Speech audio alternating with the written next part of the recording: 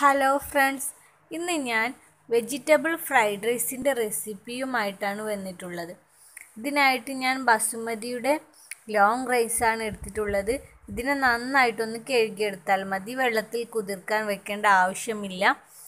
ആദ്യം നമുക്ക് റൈസ് വേവിക്കാം. ഇതിനായിട്ട് നമുക്ക് അരിയുടെ 3 ഇരട്ടിയോ അല്ലെങ്കിൽ അതിൽ കൂടുതലോ വെള്ളം എടുത്ത് ഇതിലേക്ക് 2 ടേബിൾ സ്പൂണോളം ഓയിൽ ഒഴിച്ചു കൊടുക്കുക. നമ്മുടെ റൈസ് വേവുമ്പോൾ പരസ്പരം ഒട്ടിപ്പോവാതിരിക്കാൻ വേണ്ടിയിട്ടാണ്.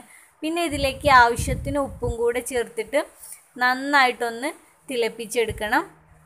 വെള്ളം നല്ല പോലെ തിളച്ച് വരുമ്പോൾ നമ്മൾ എടുത്തു വെച്ചിരിക്കുന്ന റൈസിനെ ഇതിലേക്ക് ഇട്ട് കൊടുക്കാം. ഇനി ഈ റൈസ് നല്ല പോലെ ഒന്ന് ഇളക്കി കൊടുത്ത് നന്നായിട്ട് വേവിച്ചെടുക്കുക. റൈസ് ഓവർ കുക്കാവരുത്, അപ്പോൾ നമ്മുടെ ഫ്രൈഡ് റൈസിൻ്റെ ടേസ്റ്റൊക്കെ മാറി. ഇപ്പോൾ റൈസ് വെന്തിട്ടുണ്ട്. ഇനി നമുക്കിതിനെ വെള്ളത്തിൽ നിന്നും വാർത്തു മാറ്റാം. പിന്നെ ഇതിലേക്ക് ആവശ്യമുള്ളത് ക്യാബേജാണ്. ക്യാബേജിനെ ചെറുതായിട്ട് കട്ട് ചെയ്യുക.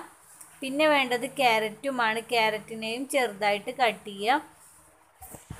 ഇനി നമുക്ക് ഫ്രൈഡ് റൈസ് തയ്യാറാക്കാൻ ആവശ്യമായ പാൻ എടുത്ത് ചൂടാക്കുക. ഇതിലേക്ക് ഒരു 4 ടേബിൾ സ്പൂണോളം സൺഫ്ലവർ ഓയിൽ ഒഴിച്ചെടുക്കുക. നിങ്ങൾക്ക് വെജിറ്റബിൾ ഓയിൽ വേണമെങ്കിലും ഉപയോഗിക്കാം.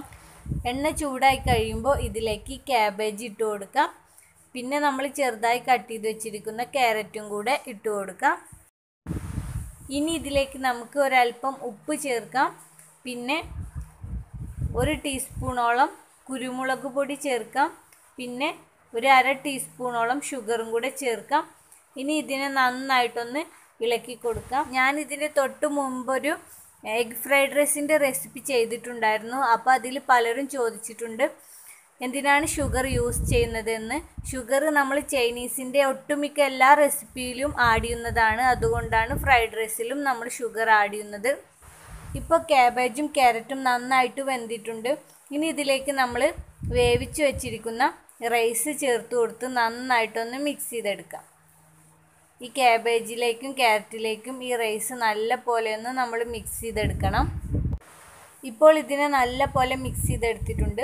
ഇനി നമുക്ക് ഫ്ലെയിം ഓഫ് ചെയ്ത് ഇതിനെ സെർവ് ചെയ്യാം. അങ്ങനെ നമ്മുടെ restaurant style veg fried rice തയ്യാറായിട്ടുണ്ട്. വളരെ സിമ്പിളായിട്ട് തയ്യാറാക്കാൻ പറ്റുന്നൊരു രീതിയാണ്. എല്ലാവരും ട്രൈ ചെയ്ത് നോക്കുക. ഈ വീഡിയോ നിങ്ങൾക്ക് ഇഷ്ടപ്പെട്ടിട്ടുണ്ടെങ്കിൽ ലൈക്ക് ചെയ്യുക, ഷെയർ ചെയ്യുക.